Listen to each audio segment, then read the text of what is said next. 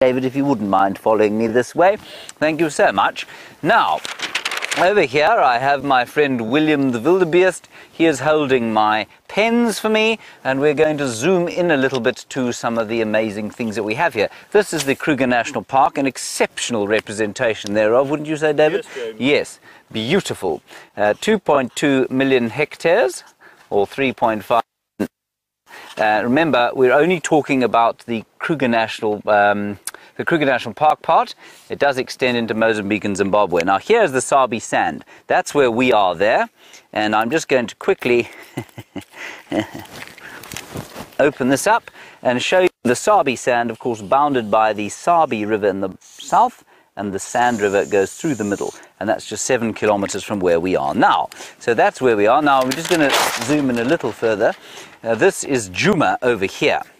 Djuma, beautiful little spit of land that we call home. We also traverse over here, that's Arathusa, and over here, where Brent Leo Smith is currently knocking about the place, looking for bits and pieces, that's Cheetah Plains. All in all, about 6,500 acres that we're able to traverse.